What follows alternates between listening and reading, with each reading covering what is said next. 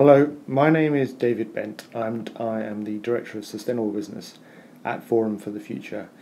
I'm recording this video to give a bit of an introduction into sustainability, which can be used in the focus groups which I know are going on within the group. This focus group is part of a wider project to build an integrated long-term sustainability strategy for MAS Holdings. What we mean by a long-term sustainability strategy is something which will help MAS Holdings be more successful in the future because of issues to do with environmental limits, social political foundations, and essential needs have been addressed. And we'll unpack more of that as we go through the slides. The point of this session is to engage you as experts and people with insight about MAS as a business and the situation it faces, to engage you to get more of those insights and to create some successful change.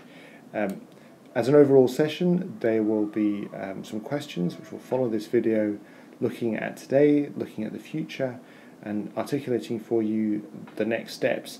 What this video will cover is just the introduction and framing of what is it that we mean by sustainability.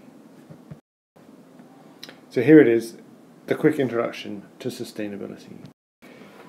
And this is the classic definition that sustainable development is development that meets the needs of the present without compromising the ability of future generations to meet their own needs. This definition comes from something called the Brundtland Commission, which was done in 1987. And the point about it is to say that it is about people, firstly, that it is about meeting their needs, and doing so in a way that doesn't harm others. So it is a classic liberal position of giving people choice, but your choices cannot harm the choices of other people. And the reason why this is important for businesses is because we think that sustainability is affecting business performance. The trends that I'll talk about in a second are affecting business drivers, and those business drivers are affecting business results. The key question is, how will your business be more successful in the future when that future is going to be deeply affected by the trends of climate change, resource scarcity, labour shortages, population growth, and so on? Now it's worth looking at what is it that might constitute a sustainable future. How would you know that you are there? Now, in order to do that, we worked with some businesses here in the UK to unpack what are the boundary conditions for a sustainable future, what defines the limits. And there's several different parts to this. On the outside, in blue, are the environmental boundaries. And what we're saying here is that whatever the future economy is like, for it to be sustainable, it needs to be within the environmental boundaries that keep our planet in good health. One of that example of that, which I've half mentioned already, is climate change. If we allow the climate to go more than 2 degrees warmer than the pre-industrial level, then we risk runaway climate change. We risk that warming getting higher and higher, even up to 6 degrees or more, and that would have a devastating impact on the ability of the planet to support 9 billion people. As a different sort of example, something like biodiversity, that biodiversity, which means the range and variety of plants, animals and more in the natural world, that biodiversity provides us with a great service of protecting us from disease, of giving us many things that we eat and drink and use in our daily lives. And if we destroy and undermine that biodiversity by making lots and lots of species extinct, we remove from ourselves and the future generations the possibility of using those different species for our own ends. Now the middle circle, the one in red, is about the social and political foundations that we must protect and grow to enable our societies to flourish. We take one example here, income. If there's too much of a gap and difference in people's income, then the social and political foundations are undermined. A different sort of example, trust. Trust is crucial to any society. If there's not enough trust, then there will be instability, there will be insecurity, there will be make it much more difficult for people to meet their needs. And that takes me finally to the innermost circle, which is that in a sustainable economy we would ensure access to the essential needs we each need in order to survive and thrive. And things here are healthcare, nutrition, access to energy, access to shelter, access to clean water and sanitation. All of those things are necessary for anyone to continue, for them to be alive and be healthy and happy, and part of the point, in a way, of having strong social and political foundations and being within environmental limits is that we can meet the needs of the 9 billion people that we estimate will be around in 2050. So if those are the boundary conditions, what are the trends that are taking us over those boundaries, taking us beyond the environmental limits, undermining the social and political foundations, and making it harder to meet those essential needs? Now, many of these trends laid out in this slide might be very familiar to you, but it's worth pulling them together to really emphasize how important they are to the prospect of a sustainable future. So many of these have been experiencing directly, so something like population growth and urbanization. In Sri Lanka, there has been population growth and a massive move in recent times from a rural setting to people living in cities. The top middle there of increasing climate change, I've already touched on how important climate change might be if there's runaway climate change, but even so, even with the climate change that is currently locked in and likely to happen, there'll be more extreme weather events. Those extreme weather events are likely to affect the tropical belt, so places like Sri Lanka, much more than places like the UK. Many companies, and I'm sure this is true for MAS Holdings too, since the early 2000s have experienced a massive increase in raw material costs. Resource scarcity and price volatility has meant that for many inputs and commodities, they've doubled in price in the last 10 or 15 years. Other big trends I'd pull out for you, the shifts in global economic activity. This is where China, India, Brazil, these are places which are now becoming richer, and therefore they are being able to demand more, and more of your business is moving to those parts of the world.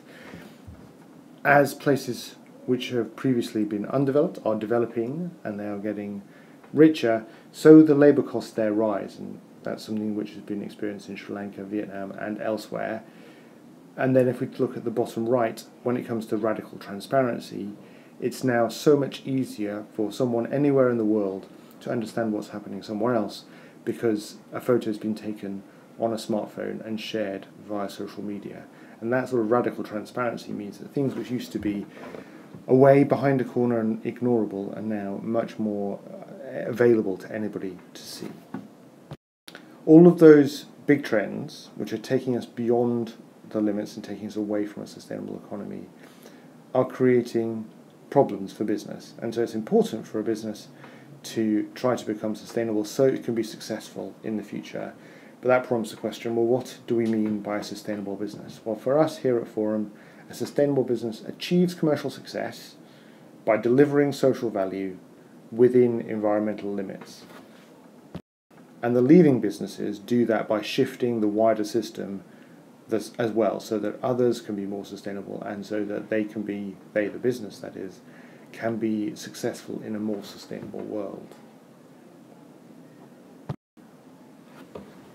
This perspective fits within Forum's view about how change happens and why it's so important for business to be part of that change. We believe that if you look at any large shifts across history, you can roughly break them down into these 6 steps. Experiencing the need to change, a small group turning that into a diagnosis of what's going on in the system, some experimentation that creates pioneering practices, those pioneering practices becoming more and more successful, joining together and enabling some sort of tipping point, that tipping point being sustained into creating a transition for a wide proportion of players, and when they have all moved, that sets the rules of the new mainstream. And we think it's important in a sustainable development context to make lots of efforts to have shifts like this, significant changes like this, so that we can have sustainable businesses being more successful in many, many sectors around the world. An example of a business which is trying in that kind of way is Unilever, and they have one of the most ambitious, one of the most prominent global sustainability approaches called the Unilever Sustainable Living Plan. The top left gives you the 3 big, hairy, audacious goals of the USLP, as it's known. That Unilever will help 1 billion people to improve their health and well-being. It will halve the environmental footprint of their products, and it will source 100% of its agricultural raw materials sustainably. So why have they selected those 3 things? Well, on the 1 billion people improving their health and well-being, this is something which is addressing an essential need for water and sanitation and health. But at the same time, it's part of the core business of Unilever to sell soap and to sell other things which people have access to water and sanitation. So helping 1 billion people improve their health is a way of both creating a better world, a more sustainable world, and of Unilever itself being more successful. Now, one of the consequences of that success could be an increased environmental burden, taking us further out beyond the environmental limits, and that explains why they've gone for the second big, hairy, audacious goal of halving the environmental footprint of their products. This takes us to the diagram in the bottom left.